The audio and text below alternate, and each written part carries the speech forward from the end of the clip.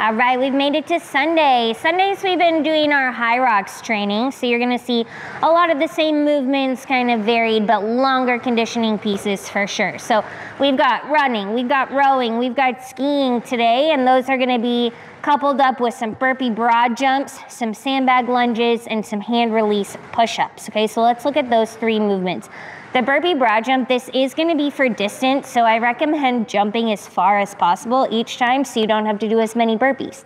That is the strategy. So you're gonna do your burpee, you're gonna jump your feet to your hands, swing the arms back, open the hips, get a nice long jump, and then you go right back into the next burpee, up, and broad jump, okay, as far as you can.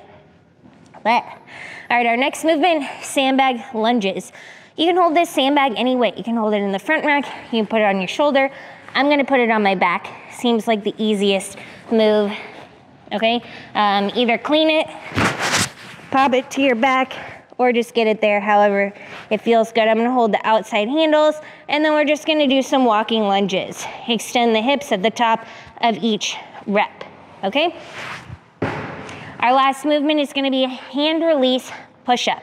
I'm gonna be pretty particular on these, okay? This is what it looks like. Start in your plank, lower down, lift your hands, place them back down, squeeze your core nice and tight, push up in a straight line, okay?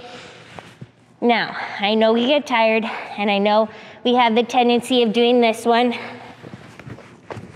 Okay, we're not doing burpee push-ups here, okay? This is supposed to be a nice, tight, straight body push-up the entire time. So down, hands up, hands down, squeeze first, and then press to make sure you're coming up in that nice plank position every time.